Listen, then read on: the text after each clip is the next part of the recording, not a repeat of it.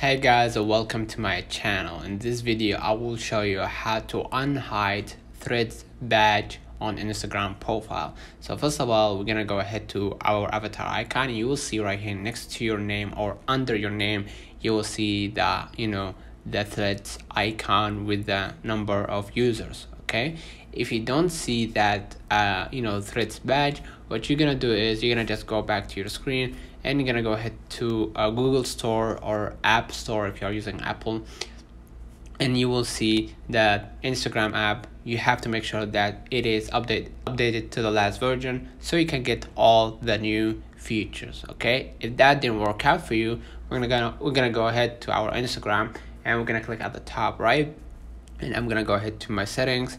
Okay, and I'm gonna go ahead into the help center and I'm gonna report a problem. So I'm gonna proceed without checking.